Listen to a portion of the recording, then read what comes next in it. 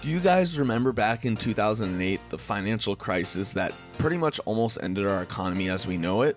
I know a lot of you may be too young, but if you remember it, it was a tough time. Houses ended up going down, stocks crashed, the bank ended up going crazy with a lot of people going bankrupt and having their houses foreclosed.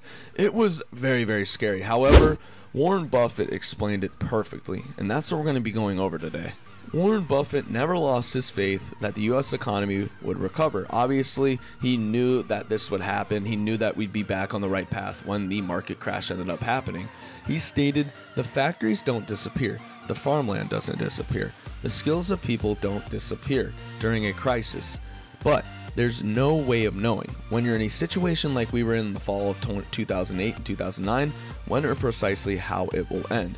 He was a very optimistic dude. He never really lost hope and was always on the end of things when it came to keeping a positive attitude.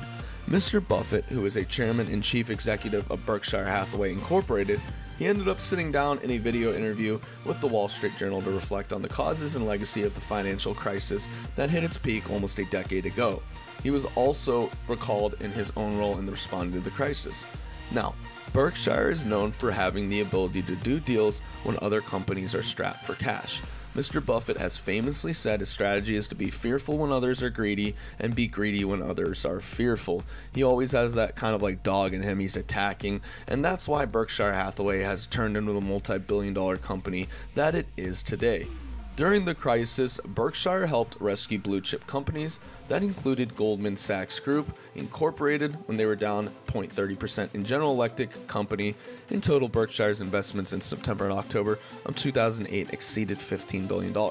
Now, the reason they ended up doing this, and Buffett explains it perfectly, is because they didn't want the main big dogs or the ones on the up and coming to crash and completely go bankrupt and have to file for bankruptcy. This was a very smart investment on their part because now these companies are worth a combined $100 billion plus. I mean, it's easily worth more than that, but still, it was a very good strategy and the technique definitely paid off. But Mr. Buffett also turned down requests for financial lifelines from some struggling companies. He explains that he declined to help Lehman Brothers Holdings Incorporated and also the American International Group during the 2008 crisis. During this time, they were up 0.35%. Now, this doesn't seem like a lot, but during the crisis, to be up in percentage was kind of anything close to a miracle.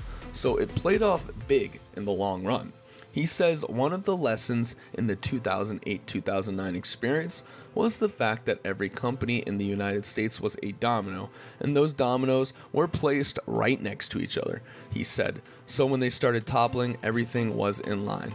He explains this very, very well and says it was just kind of a complete market crash, and there was nothing we really could have done or prepared to get ahead of it.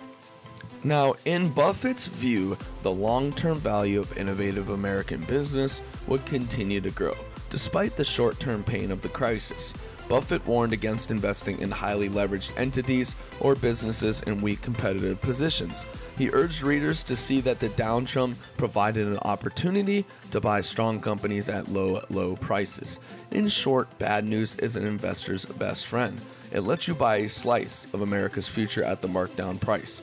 He explains that fears regarding the long-term prosperity of the nation, many sound companies make no sense. These businesses will indeed suffer earning hiccups, and as they always have. But most major companies will be setting the new profit records 5, 10, and 20 years from now. That prediction ended up turning out to be correct. In the 10 years since the fall of the Lehman Brothers, S&P 500 has increased by 130%. Companies like Apple and Amazon have soared to new heights, hitting trillion-dollar valuations. When you look at this back in 2008, it would have made a lot of sense, obviously. Now, if you invested $1,000 in Apple in early 2008, it would have been worth more than $9,222.50 as of the very next day after August 1st.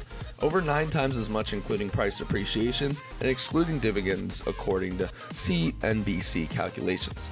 Now, Buffett claims that something like this, it would be very rare to happen again, as the market ends up crashing every, century, he'd say. And it's because of the over fluctuation of prices and the inflation of different type of marketplaces going to market. Now, ways we can avoid this, he says, you got to make sure you're always ready.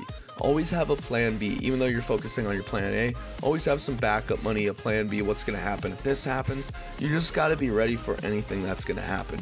If you're not, you're going to be very confused and left in dazed. That was really scary back in 2008 when all these houses and companies were closing and foreclosing. Let us know what you were doing back in 2008 and if this affected you in any way.